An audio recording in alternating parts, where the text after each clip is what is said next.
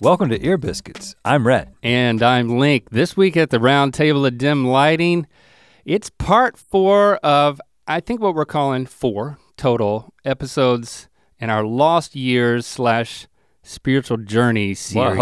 Well, I hope we're calling it 4 parts if it is part 4. Well, there may be other parts. I mean, well, yeah. We're that's what I was the conversation. So in part 1 and 2, we discussed what happened externally between college and becoming YouTubers, and then in parts 3, you discussed what happened more internally with you in terms of your spiritual deconstruction, and here we are at part 4. It's my turn to spill my guts, and I'm gonna spew my guts all over these notes I've taken because, yeah, just like you, I really wanted to. This is a great exercise for me to organize my thoughts. I think as I share, I think there'll be elements of it that it'll be kind of obvious that I'm still processing. So I think it's been very good for me to prep for this episode. I feel emotional. I think just in general, and also nervous to share. Well, before you get into it, I will say that, having shared first, the thing I told Jesse when I got home is I was like, man, I just feel like this giant weight has been lifted off of me, it's because we talked about it, or just because there was. Well, it's just I feel like there's this story that I've had that is so personal, and you kind of carry it around, and you know how much it has impacted who you are. Yeah. But you know how kind of touchy it is to talk about it. Right. And to just get it out there.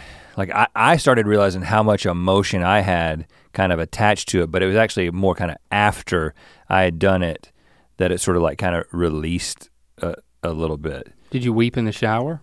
I don't remember weeping. But no, it's just, what I'm getting at is- But you did take a shower. It is super emotional. And I will say also that, a bunch of you are already kind of using hashtag Ear Biscuits on Twitter is probably the best place. That's where, Yeah, thanks for sharing your responses. That's the easiest way to kind of find what people are thinking and how people are processing. We've been reading some people's stories, and a lot of people have clarifying questions. And if you got follow-up questions for us, hashtag Ear Biscuits. So if you just want to share your experience or your response. If something comes up in the middle of Link's story, it's like pause it, write that question down. We want your questions. We're not trying to like close the book on this process. We don't know how often we're gonna revisit this subject, but it now is a part of what we're doing on Ear Biscuits. So we want this to be an ongoing discussion. We are still in process. Yeah. And we want you to be a part of that, so. And also, I wanna thank you for sharing these episodes, this particular series with people that you think it will resonate with, or it becomes grounds for conversations with friends or former friends or whatever your situation is. Thanks for sharing what we're doing here with people. So that means a lot to us too. All right, let me get into it. I think I was trying to figure out why I was so nervous, and Christy really helped me process this, and I think it's that I don't want to disappoint people. For some reason, not only dedicated mythical beasts who may find out that my beliefs don't align with theirs, but also my friends, both past and present, and my extended family. This is not something that there's been an occasion for me to discuss this with them, and I just didn't want, I don't want to disappoint them, so one thing I want to say, I don't intend to, and I hope that no one listening feels implicated in my story. I'm grateful for the path that I've taken, for the pain and the joy and the mistakes and the thrills associated with it, because I don't think there was any other way for me to get to here. And I know that I'm extremely fortunate because I know that there's so many people who've had deeply traumatic experiences associated with their own spiritual journeys. So I'm grateful I'm still in process, and this is my story up to this point. And I am gonna go back. I wanna start by telling a couple of stories just to give you snapshots of, just to help you feel what it was like to be me growing up in an evangelical Christian environment. So I'll just go ahead and get into the first story. In 1988, I was 10 years old, and Bowie's Creek First Baptist Church, the church that I'd gone to my entire life. Mm-hmm. You know, I didn't have any memories of not going to this church. It's also the church that you started going to and with your family when you moved here in first grade. They were holding a revival, mm-hmm. Which is a series of nights where you get together and there's speakers and it gets real. Didn't happen all the time, but it did happen this year, and it was called Contact 88. And the t-shirt. Oh, yeah, it was red with like a cool 80s font. Contact 88. It seemed more like it was about like extraterrestrials getting to know us. Right. But it was really about making contact with God, I think. And an Irish guy. Was he not Scottish or was he Irish? Well, as you know, I'm trying to blur the lines between those two things these days. So in my memory, the dude is Scottish. Okay, Scottish. So this preacher that came in from out of town, I guess way out of town, was preaching at least on this last night, like the culmination night. This is the big one. People gonna make decisions this night. He gives a sermon and he explains that every person who's born into this world is born in a sinful state. Even before you've done anything wrong, you have a compulsion to do things wrong. You have this selfishness. You're in sin, put that in quotes. And God, who created you, is being perfectly just cannot abide by these shortcomings that we have baked into who we are as humans. So that's gotta be punished.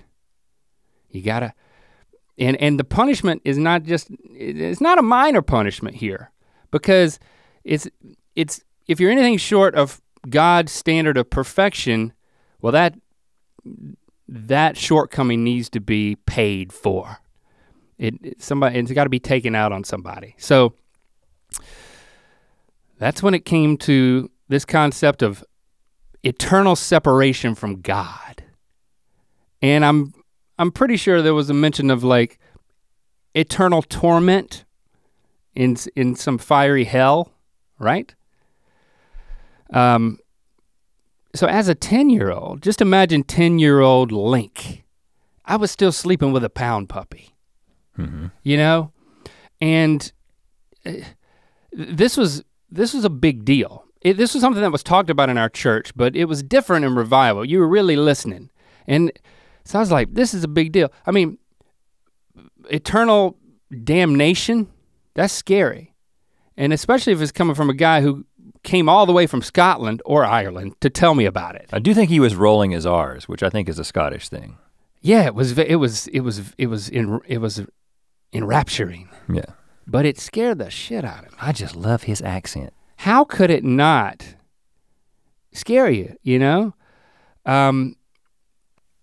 But then he explained that God is not only perfectly just, he's also perfectly loving.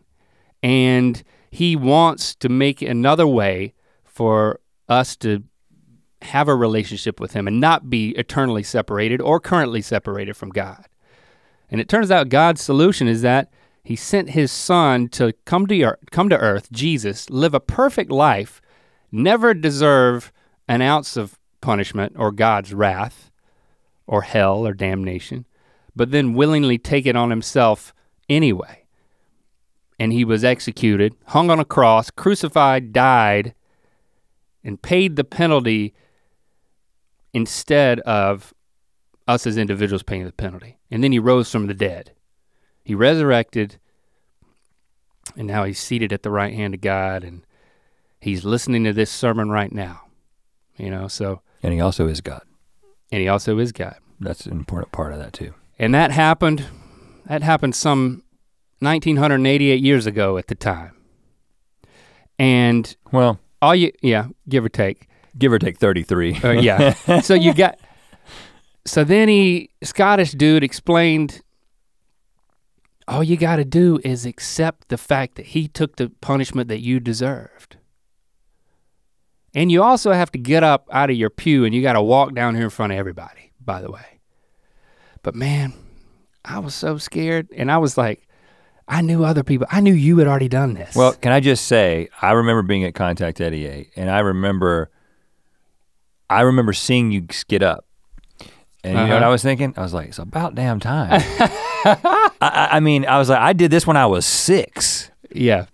I was like, why is he taking so long? You know, you thought you were a little Scottish. Does he not understand the gospel? Like, you don't have to be double digits. Were you waiting to be double digits? Because I was like, I don't know what the age of accountability is, but all I know is I don't want to die and go to hell. I was a bit of a late bloomer and I thought I think that was my age of accountability. Yeah, I think everybody's age of accountability is different, especially if you're still sleeping with a pound puppy. It's like a free pass. By the way, we're using a lot of Christianese. Yeah. The age of accountability is the age at which if you aren't a Christian and you die, you won't go to hell because or just before that.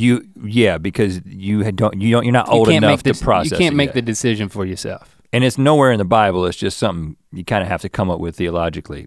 Because if you don't have it, it's pretty bad. Well, the kid's going to hell. I understood it that day.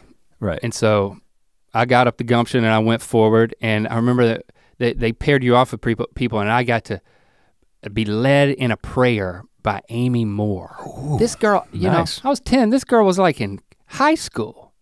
It was amazing. Yeah. And she said, repeat after me, and I accepted what Jesus did for me.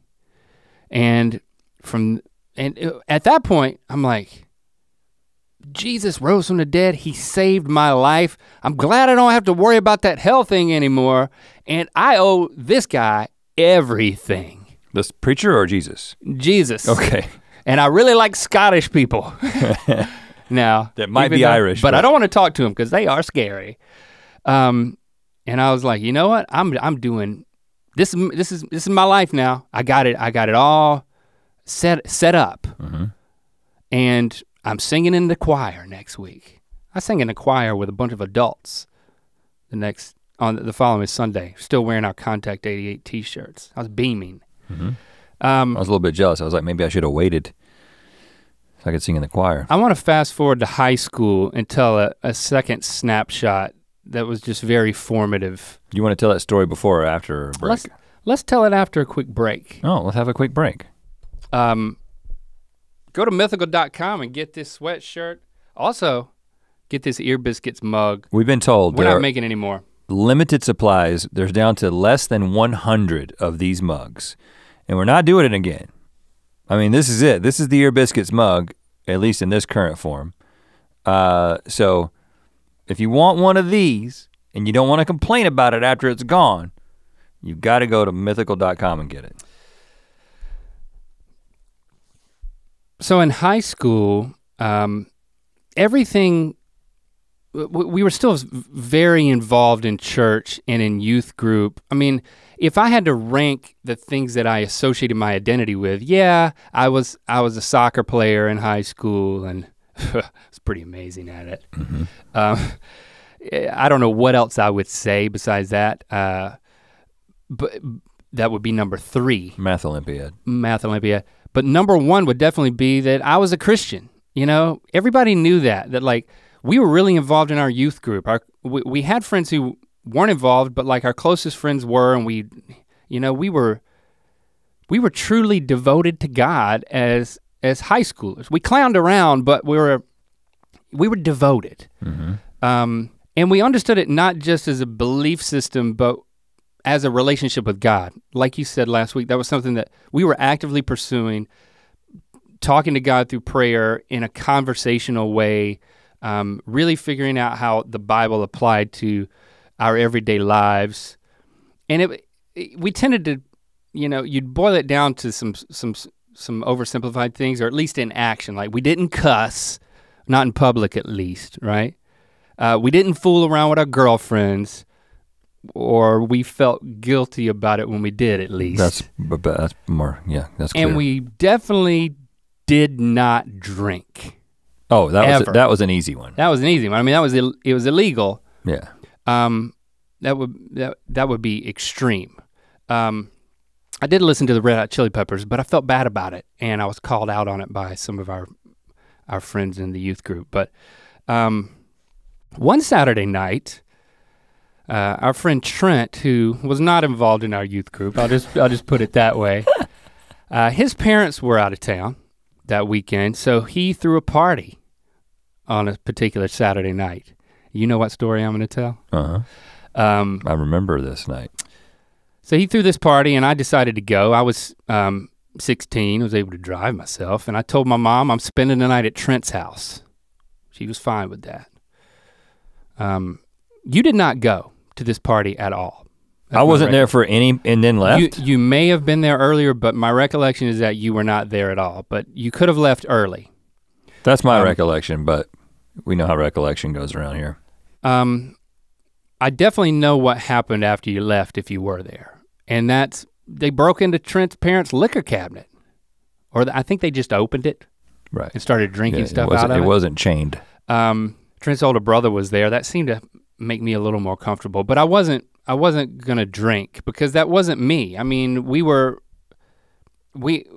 I had to preserve my witness is what you call it. When it's like your reputation as someone who's like, God is enough for me so I don't have to search for other ways to be happy. It was like this message that you were trying to send, I think, to our friends. That's what we wanted to do. But after a while, I was like, you know what, screw it. I just wanna have a little fun. I'm gonna drink for the first time ever. And I did, a lot. The majority of everybody there was drinking and I got drunk. I didn't do anything specific that I regret besides maybe the decision to break the law, and it was, lie to my mom but I was just. You probably did some annoying things. I'm sure I did a lot of annoying things. Right. I was very silly, and then I didn't feel too great.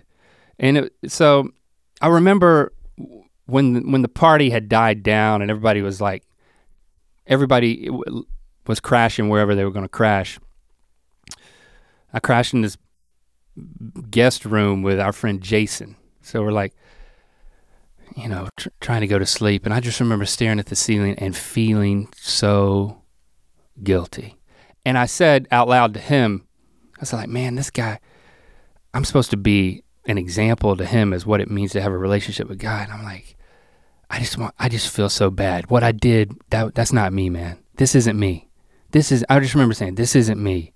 I'm just really sorry I did this. And he was like, hey man, just go to sleep. You'll be all right. Just go to sleep.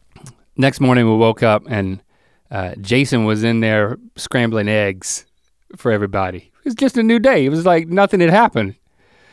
But for me, it was like my life had changed. I just, like, it was that big of a mistake in my mind. And Jason said, you should suck on some pennies. And I was like, what? He said, when you go home. He had all the secrets, man. On the way home, you need to suck on some pennies so your mom doesn't smell liquor on your breath. She just smells money. And so I had to get home because had to go to church. Yeah. And my head was pounding, had a hangover, felt horrible. And I opened my ashtray when I got in the truck to drive off, and that's where I kept all my loose change. And I got a handful of pennies and threw them in my mouth and sucked on pennies all the way home. I felt so bad when I got home. I told Mom, I just can't. I don't feel good. I can't go to church today. And she's like, okay, fine. But we did have to go to Nanny's for lunch because you don't miss Nanny's for lunch. Right. And I could not get off the couch. I felt so bad. So I'm laying on the couch. And after lunch, we're all sitting in there hanging out, and I'm just laid out. And I remember my mom looking at me and just saying, Link, you look like you're hungover. And I was just like, I think it was something I ate. What does that mean? I think it was pennies. I ate pennies. Yeah. I just sucked on them. I didn't swallow them. That was all she said, and my mom and I have never talked about it since then. It's not one of those things that comes up. You gonna listen to this? Sorry, Mom. But that afternoon, you came by, and we got in your car, and we were hanging out, and we did what we would always do when we were 16, 17 years old, is that we would just drive around and talk and listen to music. Right. I remember we were doing that this day, and I knew that you were gonna find out that I had gotten drunk the night before. I mean, if I didn't tell you, somebody else is gonna tell you, and it would be better for you to find out from me. Whew, that was tough. I remember we were driving, and I told you at Trent's party last night, I got drunk. And you looked at me, and you slowed the car down, and then you pulled over on the side of the 2-lane country road that we were driving down beside a field. And I looked at you, and you looked at me, and you said, "Get out." Oh, wow. And I said, what? He said, "Get out, man." And I opened the door, I got out, and just picture an extremely wide cinematic shot of a guy standing on the side of the road beside a car in the middle of nowhere, Harnett County, just fields and a few farmhouses in every direction you look. And you drove off. Yep. And I just stood there. And I knew how to get home because we had driven all these roads, but it was at least 6 miles away. You were a good ways out. It was at least 6 miles, maybe 8 from my house. I started walking because you didn't stop. I mean, you went straight down that long straightaway and then you disappeared over the horizon. And I just started walking home. And I started thinking about the decision I had made, and it was like the biggest decision. I guess I would have described it at the time as an act of rebellion. I don't know if that's what it was, but it was a big mistake in my mind. And I just started crying, like weeping, like tears just flowing off my face, and just walking in the grass on the side of this road. And I remember it was hard to see where I was going, if I was gonna step in something. And I remember looking up, how far do I have to go to even clear this hill? And then I saw you coming back over the hill. First I saw your head, then I saw your shoulders, and then you cleared the hill and you were walking. You weren't in your car, you were walking on the side of the road. And it was kind of awkward because it's a long ways to walk. So, okay, I get it, you're walking. But we finally we met, we were walking towards each other, and I don't remember exactly what I said, but I know it was basically, "I'm so sorry for what I did." And it wasn't that I wasn't sorry that I disappointed you. It was that I was so sorry that I disappointed God. And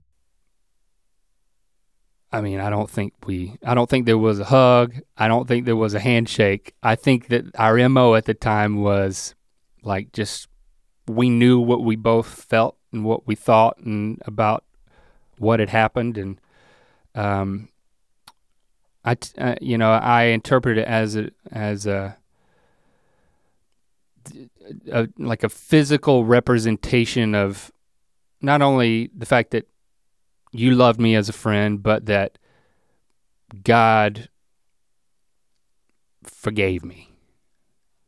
That, I think it was, we tended to think a lot in terms of symbolism, and so I don't know how much of that was going through your mind, but I think that it really hit home for me. I just felt like this is a big deal. There was a lot of disappointment here, but I'm not, God hasn't rejected me. I'm already forgiven.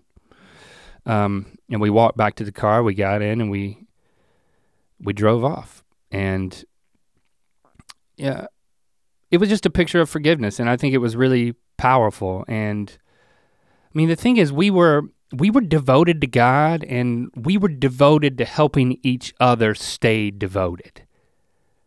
It was so important to us, and we were steeped in the teachings that our church and our family gave us and the experiences we had within the church. So then when we went to college and got involved in Campus Crusade for Christ, all of a sudden, everyone in that group was also devoted to God in the same way.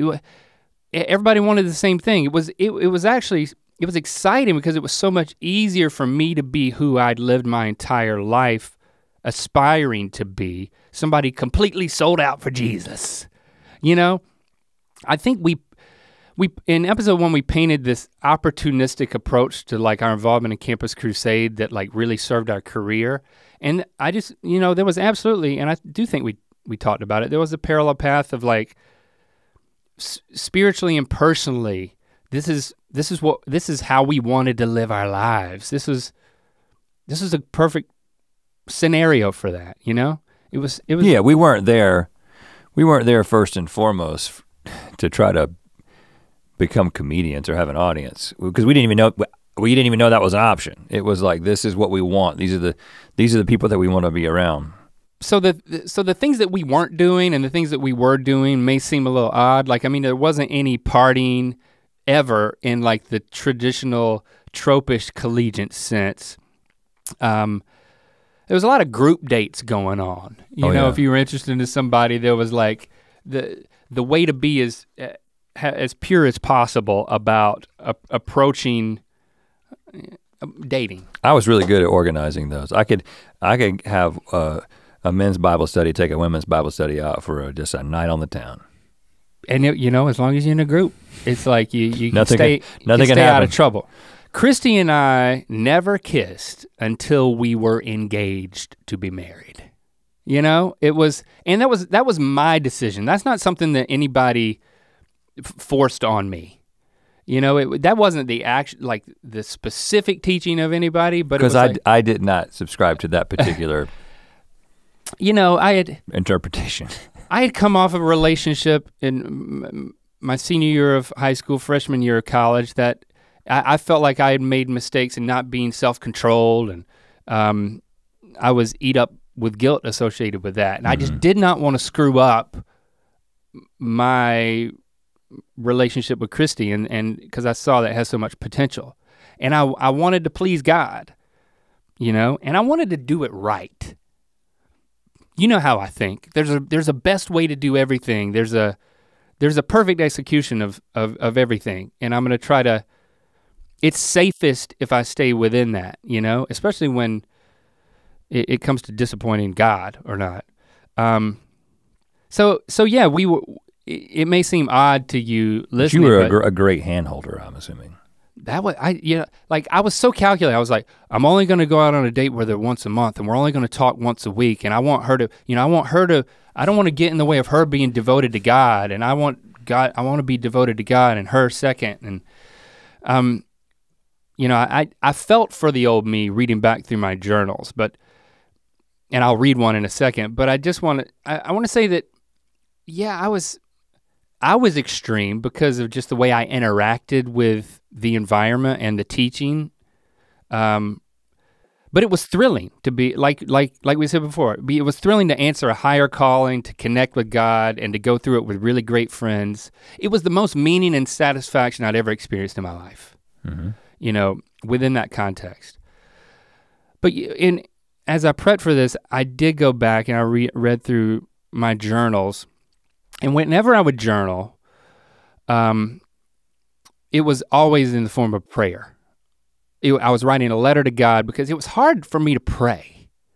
But if I wrote it down, at least I could concentrate and I could get my thoughts out, and it was at least my side of the conversation with God. You did that too some, right? Yeah. But I wanna read an excerpt from this one journal entry from, this is my junior year, so on January 20th, 1999, okay? So this is what I wrote. Lord, I'm frustrated about us. I just feel guilty that it's not clicking, like I'm just bad or wrong or lazy or something. I'm tired of feeling pressure and guilt to spend time with you. Lord, I would quit trying altogether if I didn't know how stupid and mindless that would be. To whom shall I go? Which was like my paraphrase of a Bible verse. Meaning, where would I turn if I turned away from God?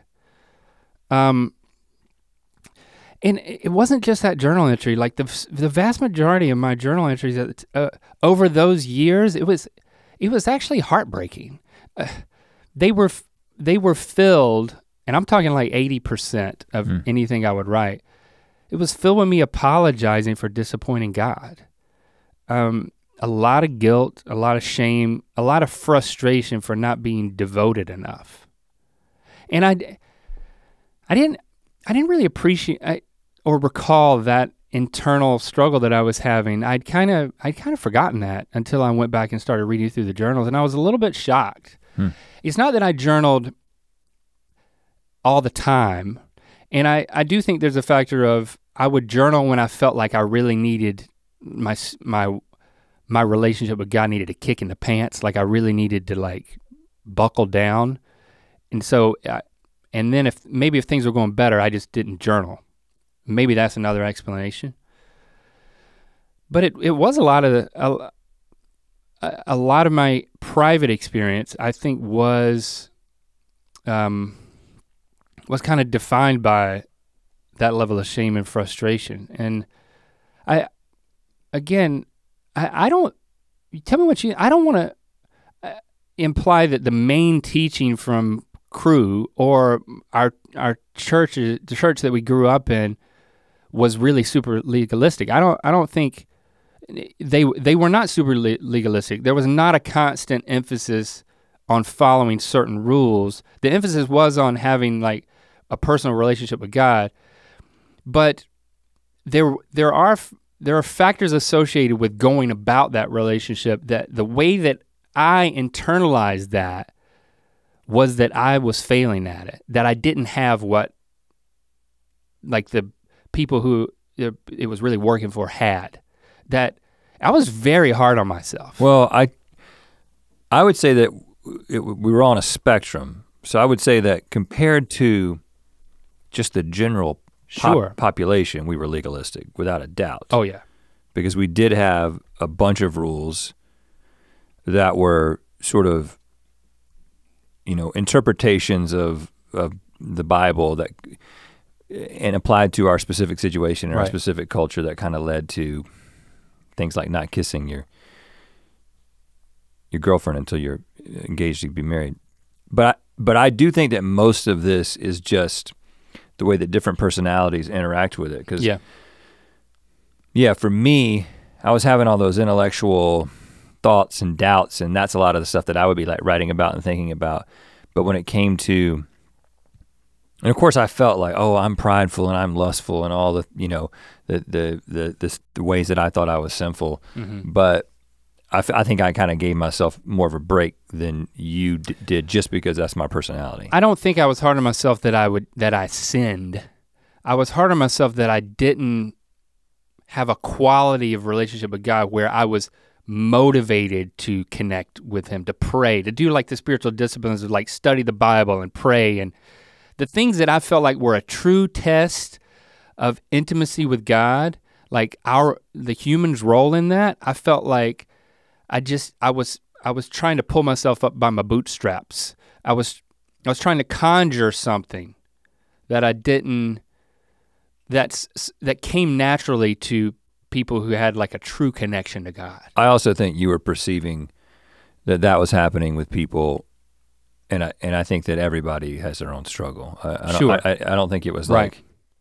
But it's interesting that, and I think we had to have talked about it, but I kept going back to it so much in my journal that like, it's just something that I couldn't shake because of, and I'm starting to understand myself now in a way that I never have. And so I can see things that I've learned about myself now in terms of like an unhealthy view of being a perfectionist, being a 1 on the Enneagram, if you're into that. I do think it was me being disappointed in myself more than people telling me that God was disappointed in me. Mm-hmm. And then when I graduated, Christy and I got married, there was another level of pressure because then the teaching was I was to assume the role of the spiritual leader, is what it was called. It's like, initiate prayer with your family and like make decisions and make sure you're doing as a family what God has for you. And that was difficult for me. And then after a couple of years, we joined staff. And just to clarify, that was very much this definitely isn't necessarily the sort of the standpoint of a lot of even Christian churches at this point, but yeah, very much the sort of the branch that we were in. You've got egalitarianism and you've got complementarianism. And so we were complementarian, meaning that women and men have specific roles. Right, and so in the household, the man is supposed to be the spiritual leader. He's the one that kind of everything falls onto to make sure that his family is following God. That was, our interpretation of some New Testament passages. When we joined staff of Crew, now my spiritual identity was also my professional identity. And I was fully committed to God, but also now financially completely dependent on all these people who believed in what I believed in, and they believed in the work that we were doing when we raised financial support. So I put even more pressure on myself because I had these people investing in our work, and I was a professional Christian at this point. Shouldn't I be good at it? Should I start to have a little bit of a Scottish accent? Yeah, you should. Yeah. But I had this nagging sense of being hollow, that, I just, it was always there, I couldn't quite shake it. And around this time, that's when Rhett started talking about the age of the earth and the validity of evolution. We started talking about those things. Well, you started talking about them with me. I was, I don't have doubts, and I don't sit around as I'm falling asleep or in my spare time just like having logic battles in my mind. It's just not, I have the battles I was having was I'm not doing this good enough. Mm-hmm. I just devoted all of my energy there. But whenever you would bring something up, first of all, I knew like, well, I'm not gonna panic. You made the joke of like, Jesse would start crying because it was perceived as such a threat. And I totally get that. I was like, I remember having an internal dialogue of, okay, just don't panic, be cool about this, just be a sounding board for what Rhett wants to talk about, because, I'm not gonna fall for the trap of like, well, you can't go there because it might lead to something. It's like, I started listening, and, when you read Francis Collins' The Language of God in 2006, I also read that.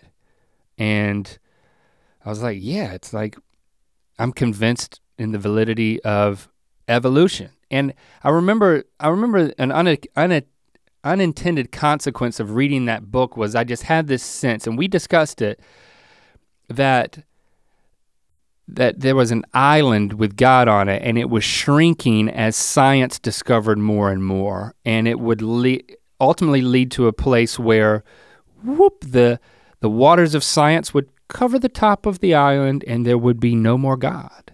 You know, that's actually what we were taught in terms of this. Oh, it's if you start looking into evolution, it's a slippery slope. That's what they would say. And I will say, ironically, we're not doing Francis Collins any favors between my story and your story. I'm not trying to give us that much credit. Like this is so many people are going to listen to this, but a lot of people like Ken Ham, you know, and like the head of Answers in Genesis are going to be like, "I told you," and he's got an Australian accent, but he's going to say, "I told you, you can't believe in evolution. Look what happened if you do it, if you believe in it." And it's all Francis Collins' fault. Well, I'm very grateful. But I think because that wasn't his point in the book, the shrinking island thing, but it's something that we discussed in that, because we just started asking these questions of like, well, if Adam and Eve never existed, doesn't Paul say in the Bible that the whole point of Jesus' crucifixion and resurrection was to undo Adam's original sin? And then, and then I'm like, oh, I don't want to get, you know, I'm a professional Christian. I'm panicking inside. So I'm like, there are answers. You can find them. Anything you want to believe, you can find something. Right, because I started to find those things. Because as I said, I was very resistant. I don't want to give short shrift to this, if that's the correct word. I know there are lots of Christians who accept evolution as it's taught, as it's understood by scientists, and still believe in Adam and Eve, and there's a way that they reconcile that. I'm very familiar, you don't have to tweet those books at me, I'm very familiar with that argument. I just think there's other issues going on. But so yeah, you can accept both of those things. And I took comfort in that because I'm sitting here on staff, man. I can't, you know, it's like, what am I gonna do? Just like become homeless? It was too much at stake. So I kept the most threatening questions at bay until after we left staff. Mm-hmm. And so in 2008 up until 2011, I mean, we were starting our career as YouTubers, and then that time frame where we were developing this new career, I was also developing a growing spiritual disillusionment. And there were two parallel paths for me. One was the intellectual path, and then the other parallel path was the experiential, what was happening to me in my heart and in my circumstance. So I'll talk about both of those. First, I mean, intellectually, the discussions that we had, they continued. I think they accelerated. It was the next thing, and again, you can kind of superimpose Rhett's talk on top of mine whenever he mentions like dismantling his view. It was also my view of the Old Testament. You know, the early stuff in the Old Testament, it can't be literal. You know, becoming convinced of that. And then continuing to read in the Old Testament, it's like the Old Testament God mandated a lot of actions that troubled me. I just, you know, it was like, you worship a God that does, I mean, I'm not even talking about head scratchers. I'm talking about like, oh my gosh, this is frightening. Our view of the Bible started to dismantle. We were having lots of conversations about it. I wasn't chomping at the bit to go home and report all of these conversations because I didn't know. I thought it was a thought exercise.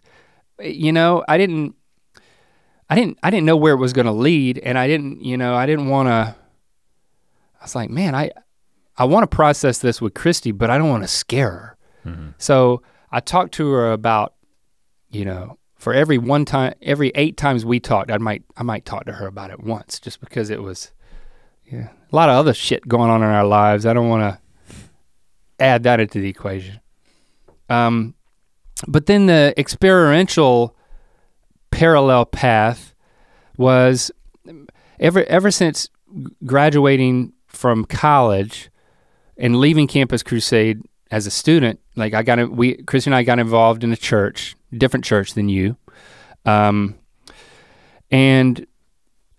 it was a small church, so they had an immediate need for someone to help lead the music. And because I'd done that at Campus Crusade, they asked me to do it, and I knew I could do it, but I was reluctant, and increasingly more over time. But you know, it was the right thing to do. I was like, this is how I can contribute at my church. Leading the praise and worship music. So I was like the music leader at my church up until moving to Los Angeles.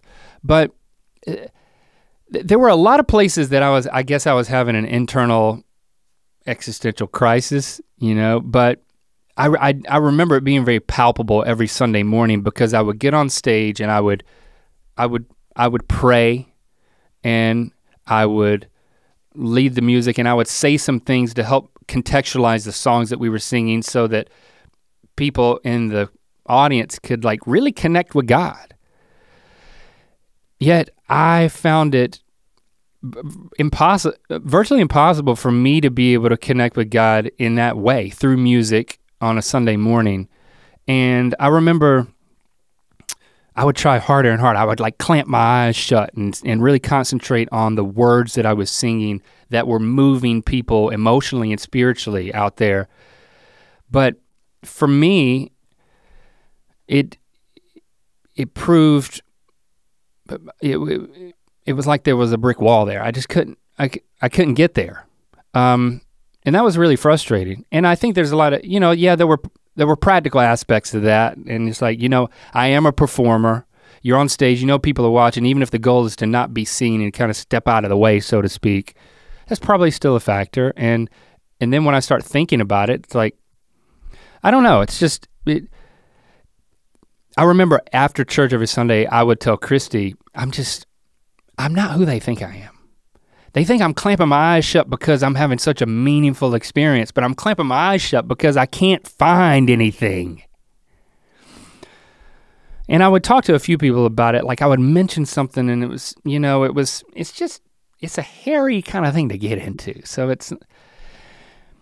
and that really started to come to a head like the 6 months leading up to us moving to LA. I started saying things like, I just feel phony. And the conversations we were having, again in parallel, it was the 1-2 punch of, you know, I'm not experiencing an intimacy with God, and then I'm starting to question the foundations of everything that this is built on. So those two paths fed each other for me. Well, you know, just to add a little color to this, speaking of our conversations, we also had another kind of conversation, and we had it pretty often. Do you remember we would be sitting in that office in Lillington, or even our office in Fuquay, and we would be like, man, you know, I just feel like we really haven't been focusing on the Lord, and like a lot of things are happening, and like I just feel like we need to just recognize how we got where we're at and seek the Lord's guidance. And like me and you would just sit there and pray together. Yeah, we would, and the first part of the prayer was, it's always like, Lord, man, we suck. Yeah, you know, like you've given us so much. You're giving us our heart's desire. Like we have this career. There's a lot of guilt. There was a lot of guilt. There was a lot of shame. But even in the reason I'm adding that is because I'm just remembering in the midst of again, as I hope I made clear, but in the midst of the doubt, there was, for both of us, I know you're talking about how you were struggling with the connection, but it was still paramount. It was still central, and it was still kind of what everything was based on. And when we felt like we were sort of moving forward and without giving God the credit, without consulting him, we felt bad, and we would like check in on each other and then pray. For like at least 30 minutes, we would just pray. Yeah. And when you feel, I mean, like praying with somebody was such an intimate thing. It was like, the reason why we didn't do it was because it was like, it was like this intimate thing that like, it was so super vulnerable. Yeah, we were both naked. No, but it was like, I mean, it's like, you know, we weren't gonna cry together or something like that, but it was so important that we were willing to do that.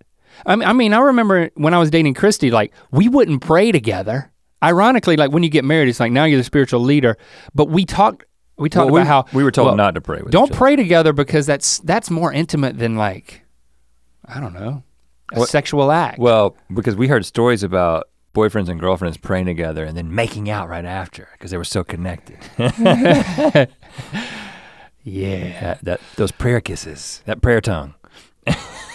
That's speaking in tongues right there. Oh, I knew I'd find that joke. I'd find it. So I just felt, I felt fed up with this phony feeling every week. And I felt like it was on me, but I started to question if it was worth it. And I started to think, it looks like we're gonna move to LA at least for 6 months. And if it doesn't happen, I'm just gonna have to step down. I just can't, this is not authentic. This is not good for anybody.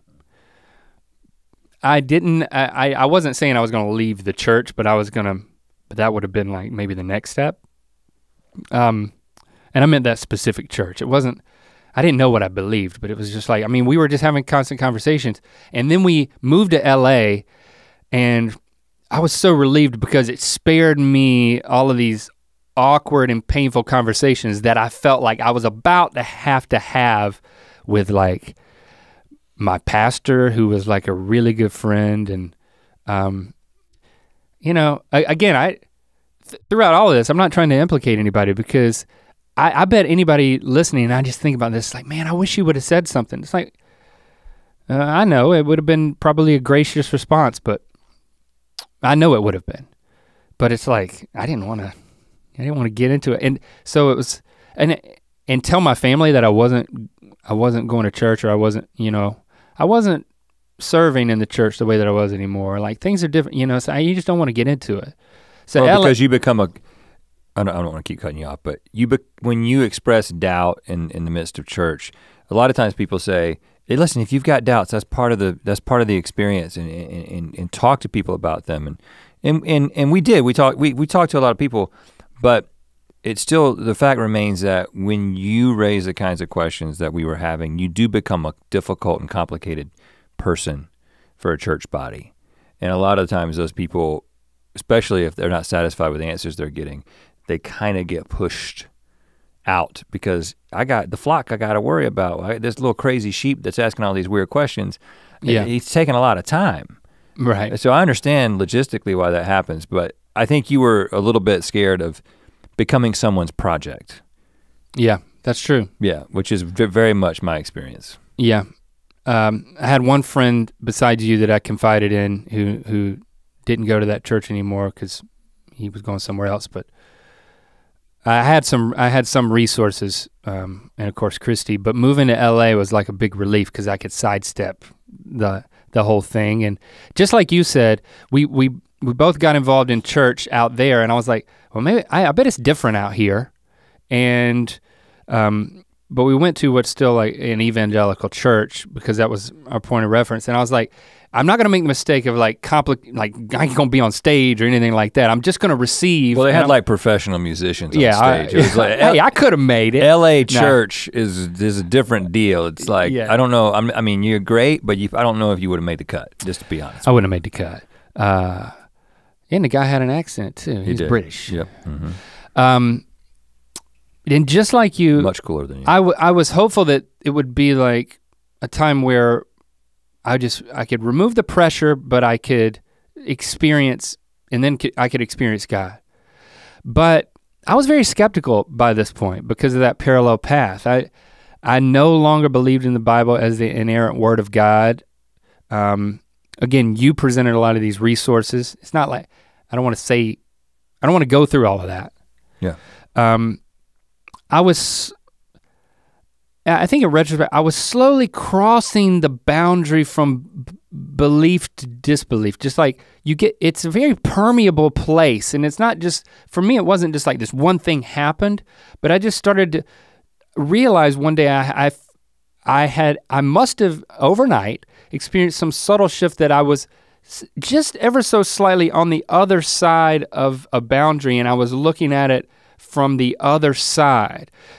And my growing list of problems with the Bible and evangelicalism, all of a sudden, like all of that, those problems that popped up over my whole life to this point, they had much simpler explanations when I was looking at it from the outside. Mm-hmm. And again, I was like teetering, but like the teaching of hell, you know, I just wasn't, I was letting go of that.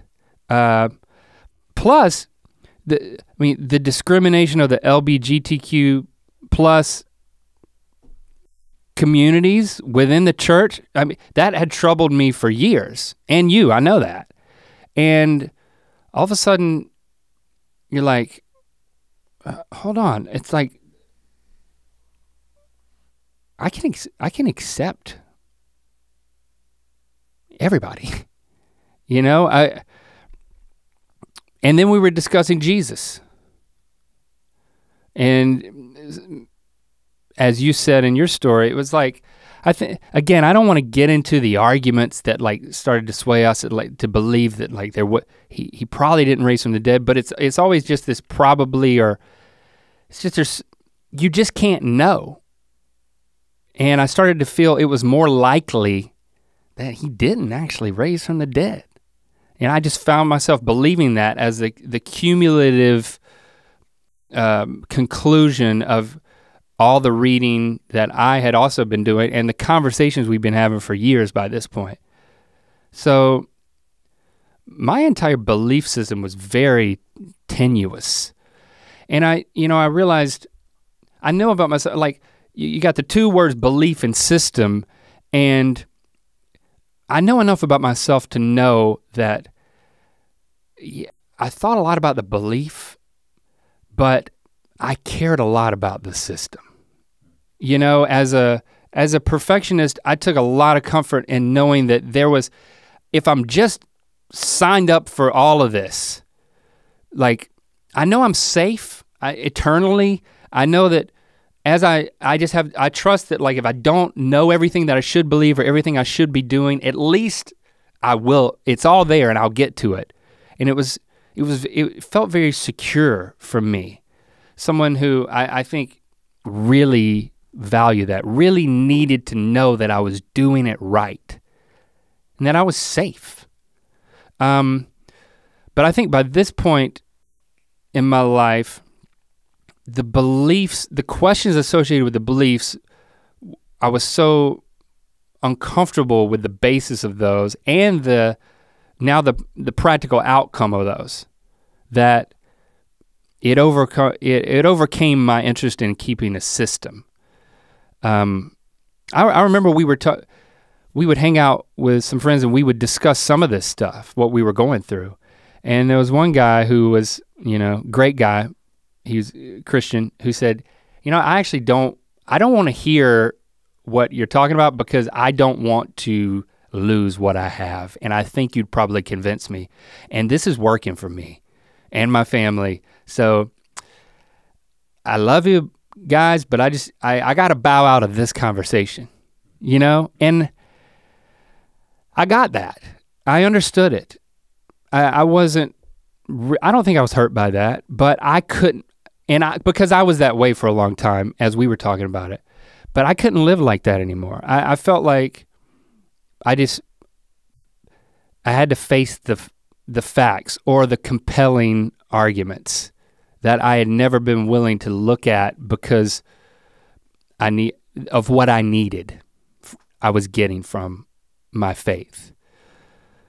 But But again, all those things started to shift. You start to think about the billions of people who've sought God for revelation and they've gotten nothing, or they've received profound revelation that is in direct contradiction to the profound revelation that somebody else has gotten. You know, I just found myself starting to believe that, just like you said, that, you know, humans have a way of trying to, we gotta make sense of things. And so this is just, I just found it most reasonable to believe that the Bible represented humans trying their best to explain God. And it was one of many well-developed explanations across many religions, and they were all accompanied by sincere experiences to validate them. So, church, to say the least, church became a place of frustration, not comfort for me. Why was I working so hard to make Christianity work for me if it wasn't even true?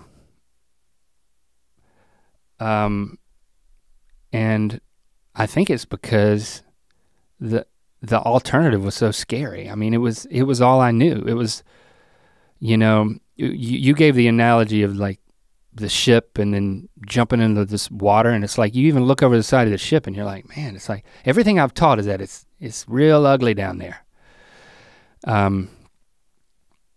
But at a certain point, you kind of find that you're in midair falling into it anyway.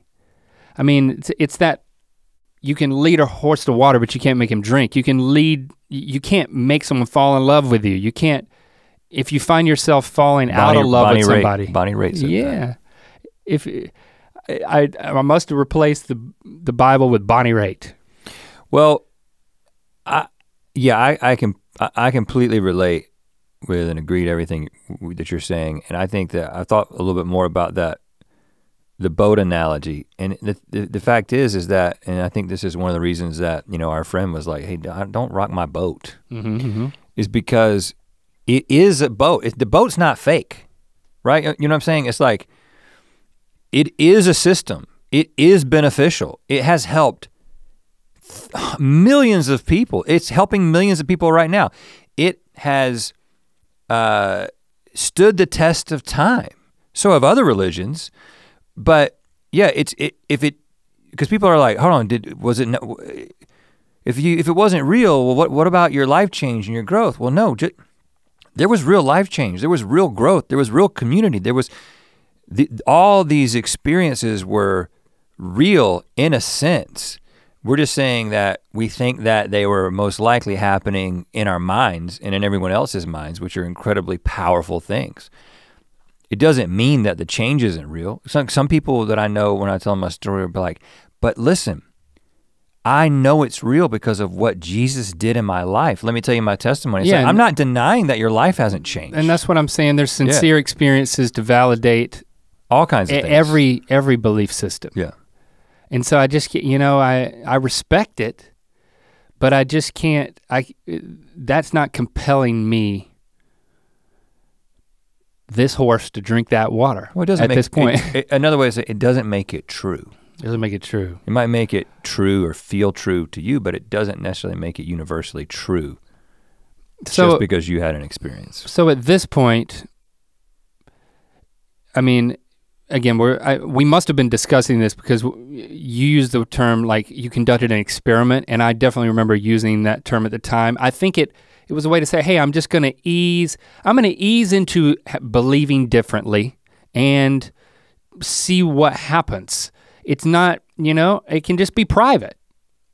I wrote in my journal, November 5th, 2013. Again, this was addressed to God, but it's the last journal entry that I've written. Like I don't. Whoa, really? Yeah, well, that's not true. For a long time it was. Okay. This is what I meant to say. It was the last journal entry that I wrote addressed to God. Oh, okay. And this is not the beginning, this is a part in the middle. And I think I wrote this as kind of a record for myself too. You can see in the way I wrote it. It was just like, I wanna know that this was the point, this is the date, the point in my life when I felt this way. And I'm glad I did, because I wouldn't have known it was November 5th, 2013. here's what I wrote. Since moving out here, and that's to LA, and combined with Rhett sharing his evolving perspective, I have slowly given up trying to be the Christian that I feel like I've been trying to be all these years. I've concluded that I'm not going to do the things I've always done, the right things, the spiritual disciplines, and expect different results, intimacy with God. Or even more directly, I'm gonna give up feeling guilty for not being better and doing better at Christianity. And this experiment has felt good, freeing for the most part. Everything except feeling like I'm letting Christy and the kids down. At this point, I'm not sure if God exists. And you see my mindset at that time, it seemed like I was just saying, I'm gonna stop feeling so guilty for the things I'm not doing to try to be a good Christian, and so it sounds like but I'm just gonna be a Christian. I'm gonna let go and let God. And I do think that's what a lot of people who may be hearing that's maybe how they're responding to my story, is that like, we all go through those times and the struggles you're having. That's common to every person who's like very serious about pursuing Jesus. But I think what was really happening was, yes, that was my true experience, even though I sincerely sought God my entire life. But it primed me to be open to dealing with what I felt were the intellectual things that I didn't list in this journal entry, but I think that's what held the weight to make the decision. That's what eroded the foundation, and it was very important to me. And like I said, it felt freeing. Like I was surprised that I didn't experience a sense of extreme loss. I was afraid of what it would mean for, just like you said, what it would mean for my marriage, because I had believed that a Christian and a non-Christian can't stay married. Like, but I actually, I just couldn't live, I couldn't pretend anymore. And so one of the things that I called into question was if that was true. Like, I never would have done it if I thought it was still true that was gonna lead to divorce. I would have just, put my head down and trudged on. But I actually believed that like, our marriage could still be vibrant. I had no clue how that would work though. I believed that I could still be a great father to my kids and that they would be okay. I felt like my kids would be better people. I could influence them in the best way possible by being as honest with them as possible for appropriate to their ages, versus trying to give them what I believed was a false sense of security and teaching something much less, because I wasn't gonna give them the fear version that I had gotten. So I felt okay about it. But I still went to church with Christy and the kids because I didn't want to be that guy. Like I had judged hard. The guy who would not go to church with his family, it's like, what a jackass. That's what I felt like. Yeah. I was like, so I ain't gonna be that guy. Right. But it was so difficult. Because again, it was a place of frustration, not a place of comfort for me. And anything that was said, I would always try to derive what it was based on. And like, I was like, man, this is all shifting sand that you're building all this on. That's how I would feel, and I would get frustrated. I remember on Easter Sunday, we were all sitting in the minivan and I was just like, I don't think I can go in there. And Christy was crying, and we ended up taking the kids into the youth group and coming back to the minivan and just sitting there in the parking lot and just bawling our eyes out. Christy, she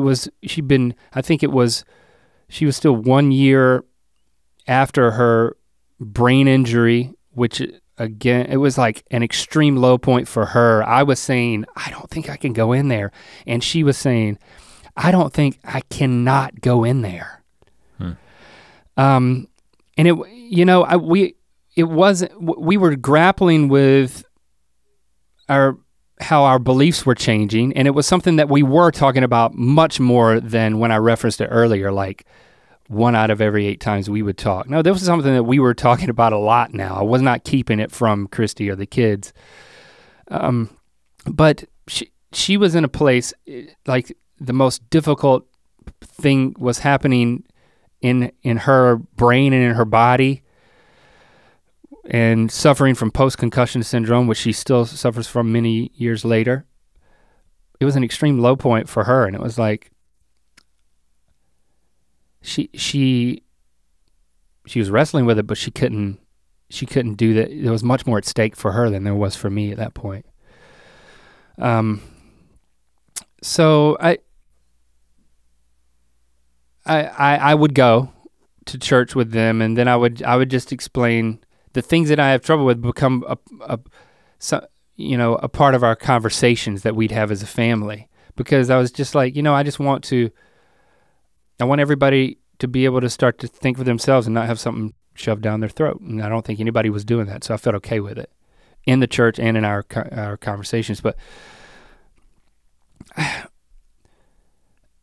over time, I eventually stopped going to church, and then my family ended up stopped going.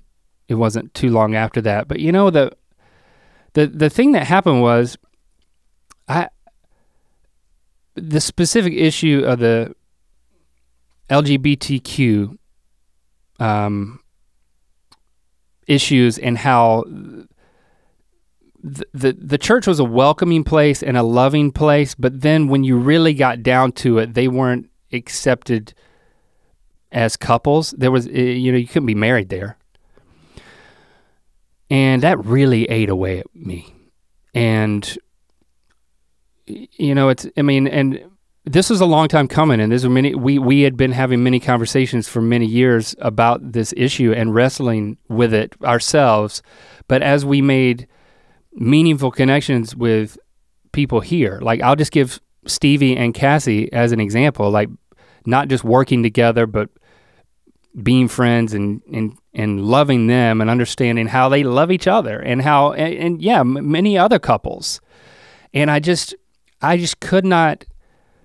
couldn't sit in the seat knowing that they couldn't, that they couldn't get married there.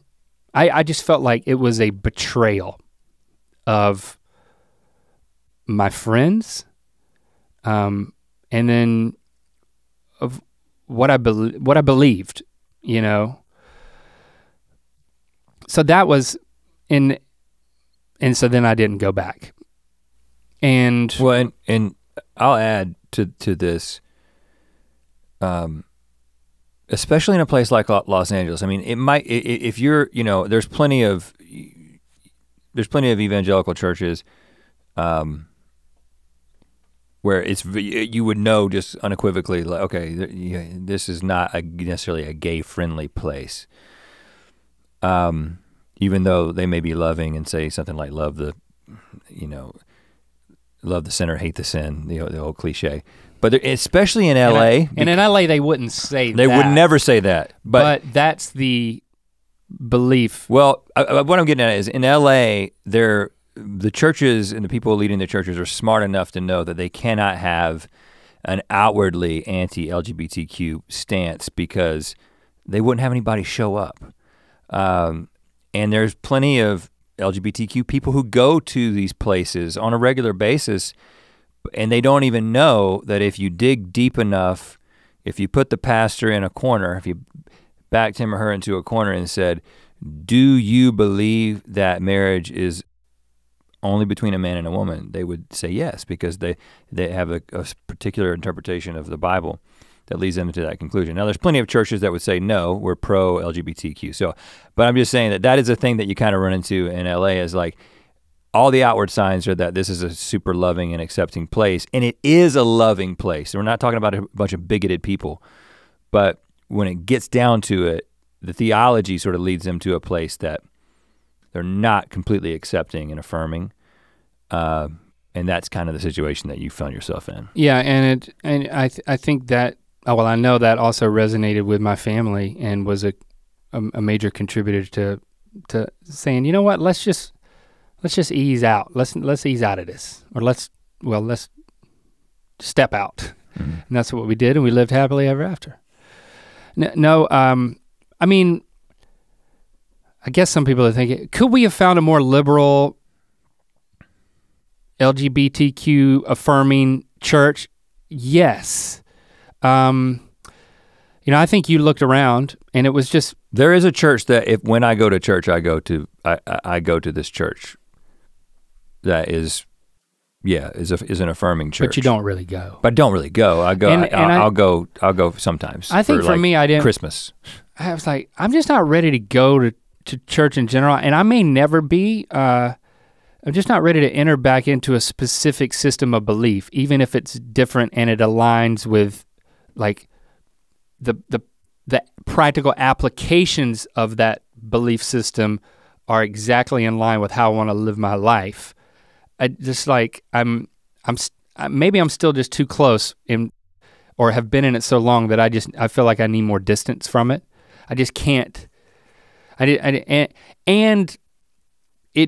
There's a lot of like, at least all the places that check those boxes, they're like very what's the word, ecumenical.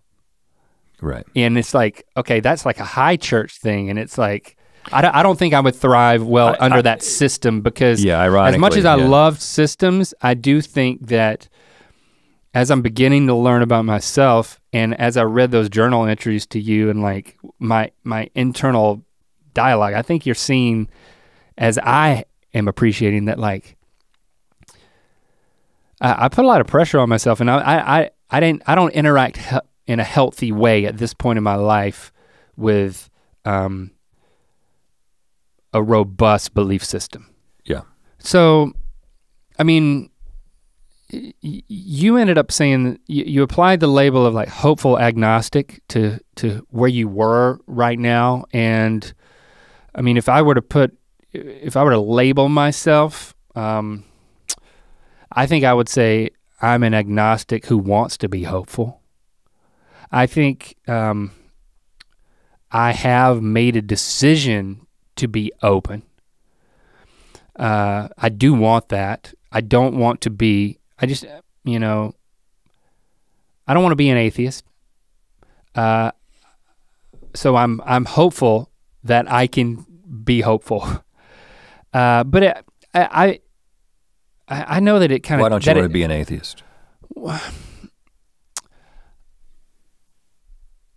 Because I'm not convinced that God doesn't exist, and I don't want to, if God does exist, I want to be open to that connection. That's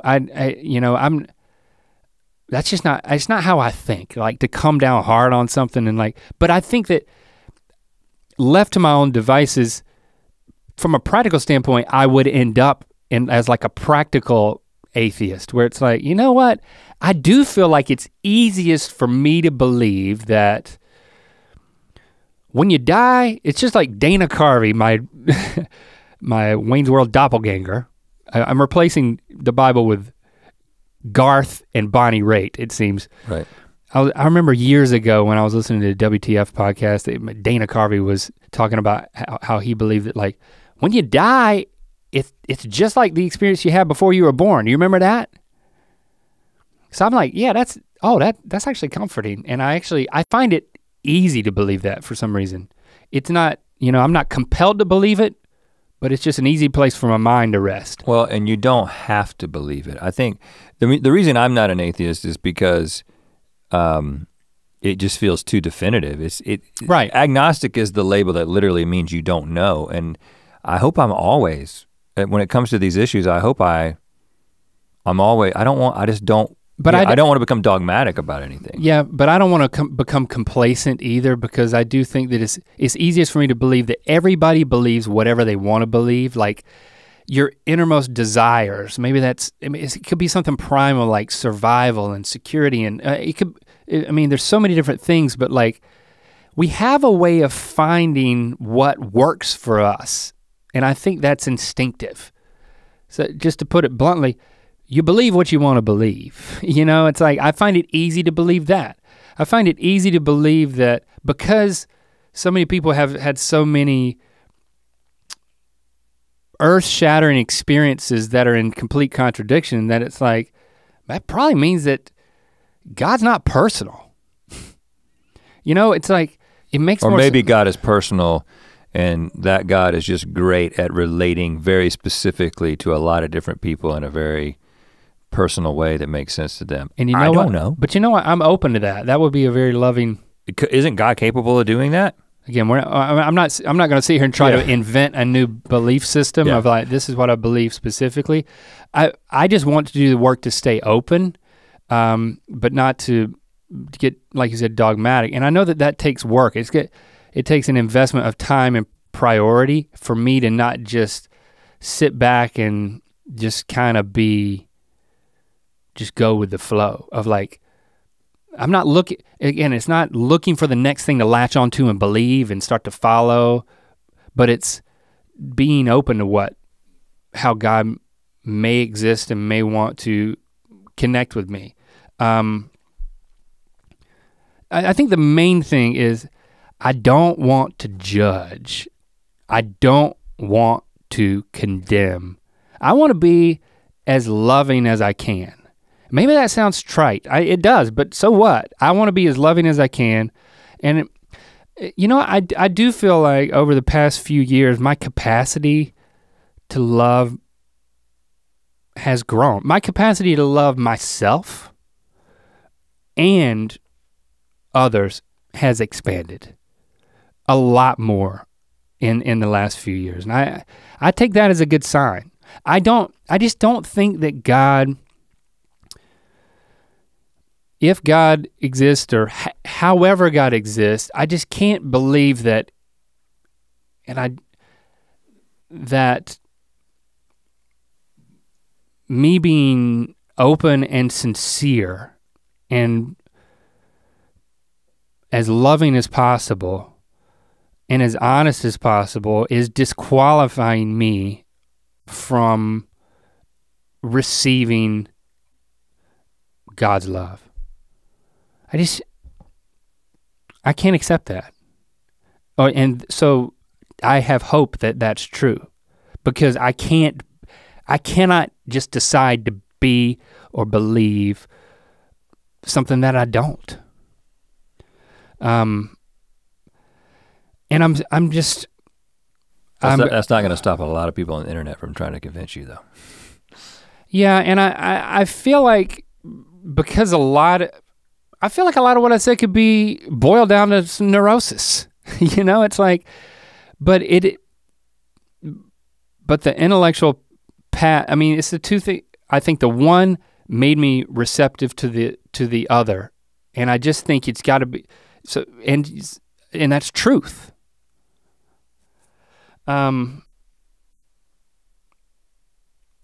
I just don't know how people will respond to what I just said though, when I'm like, I want to be open, I don't know, I'm an agnostic, I just want to focus on love, and then I'm like, but the reason I got here is because of what I was convinced that was no longer true. Well, I can tell you how I would have reacted to it when I was a Christian, and I would have been sad for you. Mm-hmm. And I think there's gonna be a lot of people who are sad for us, and there's a lot of people who are gonna feel sorry for us, and they're gonna be like, I can't, you know. I asked a close friend, I was like, so do you think I'm going to hell? And he was like, no, I don't. I think what you had was real and it still is. And you're at this, and you're in a process. He didn't say, I think you'll come back. I think maybe it's forward and on the other side. But it's like, I appreciated that in one sense. I guess in the other sense, it's like I don't feel like I'm gonna go back and assent to any of the specific beliefs about the Bible. Yeah. You know. Yeah. So I mean, that's where I'm at, and that's the conclusion of my story to this point. But it's obviously not the conclusion of my journey. And I'm immediately thinking about how people are responding to it, and I'm just trying not to do that. Yeah, well. But I want to be a conversation to happen. Yeah, well, maybe we can help listen, I'm not trying to dictate how the conversation should go from here, but let me just say just a couple of thoughts that I have about the conversation that will happen as a result of these stories kind of going out to the public. Most people, and I totally get why this is the case, are going to interact with our stories in whatever way makes sense according to their predetermined worldview. Right. So if you're a Christian and you're not a Christian that has had a lot of doubts, or you're just like 100% sure that you're right, you're most likely, you're gonna filter us through your theology, just like I was talking about at the beginning of my story. So you may conclude that, well, you guys were definitely never actual Christians. It was an intellectual thing that's specifically addressed in the Bible, and God's gonna say he never knew you. And if that makes you, I understand why you have to believe that. I don't accept that, but I can't make you change your mind. And then there's a lot of other situations that people may find that, but you're gonna make it consistent with your predetermined belief. The only thing I ask about, and I hope that this was clear, and Link made it, I tried to make it clear and Link tried to make it clear, that we are just kind of telling our story, trying to be as honest as possible about what transpired in our lives that kind of led us to this point. And I would love if the conversation would be, tell us your story, right? Or, you don't have to, like I said, I know people are gonna send a lot of arguments, probably especially to me because I'm the one that talked about all the, the specific arguments about evolution or Old Testament archaeology and that kind of thing. So people are gonna try to send resources and books. Have you heard of this? Have you read this article? And I'm not saying don't do that. Some people won't be able to help yourself, because I wouldn't have been able to help myself if I was in your shoes, But I would just hope that you would just actually try to consider our stories from the point of, hey, we're just humans trying to be honest.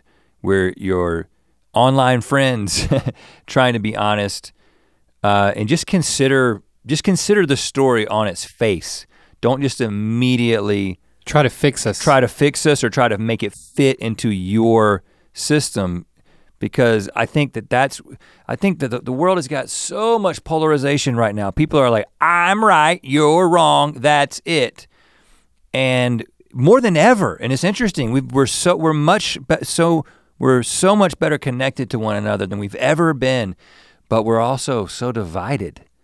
And it's this just horrible irony. That's kind of the nature of the information age. And I just don't want that kind of conversation to happen in our community where people are throwing rocks at each other and, insulting one another and calling, listen, there's gonna be people from both ends of the spectrum who are gonna get engaged in this conversation. Please see people's humanity, see our humanity, and don't just resort to just putting your feet into your trench and just holding your position. Consider somebody's viewpoint, I also wonder if people's takeaway is, like, dang, Link, if it wasn't for Rhett, you might be in a better place. It's like, man, he really brought you down. It's absolutely true that, and that I wouldn't have been grappling with these issues. I probably wouldn't have been grappling with issues. I probably wouldn't have done it, because as a hard time as I was having, I still didn't want, it was still ultimately so very safe for me, and I really need that. But I'm very grateful that your personality is different than mine in that way, that it was my active choice at every turn to actively engage in the discussion. And I didn't, we shared so much of our lives, and our spiritual journey was so similar that we had the exact same language and so many of the same experiences. We went on all the same church trips, and we were partied all the same prayer groups, and so whenever I really benefited and I hacked the system in a lot of ways. I feel like, yes, I trusted you, but it was almost like trusting your response to it was very trustworthy as my own response because our journeys were so in lockstep. And then there was pivotal points all along the way when I would have to pick up those books and read them. It wasn't just the Francis Collins one, because it started to get real. And it was like, I gotta read this stuff for myself. That'll transition to my, well, I'll let you respond to that, because I think that people might say it's your fault. It is. No, I mean, no, I'm very conscious of that. I think that, I mean, interestingly, the other way around, I mean, like in any testimony that you give, that you hear somebody give in the church, it usually comes down to a person who shared the gospel with them, right? Like people share the message, and for better or worse, it also works the other way. It's like, I'm a key figure in your anti-testimony.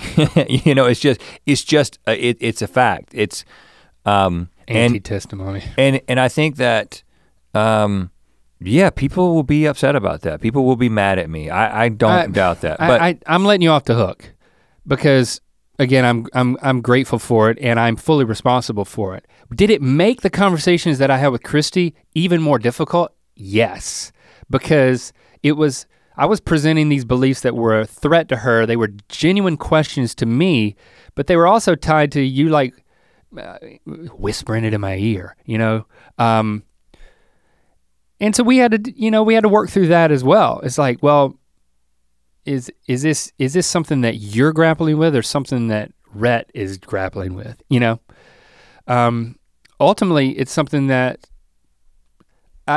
I'm grateful that legitimate questions are things that I actually wrestled with. I think I need, and that goes back to my intention of working to be hopeful, because I feel like it does take work for me to engage in those questions, the difficult questions, in order to become more of who I actually want to be. Yeah, that's not an easy thing to do. All the decisions were yours. Absolutely. All I did was just present information as I was processing it. And at no point was I trying to convince you of anything. And at no point was I trying to like. I was the only person you could talk to who would just like, you could just talk, really talk. Yeah, I was confiding in you. And I think that I did not want to, in my session here, I didn't want to retread the reasons that you gave, the arguments that were compelling for you.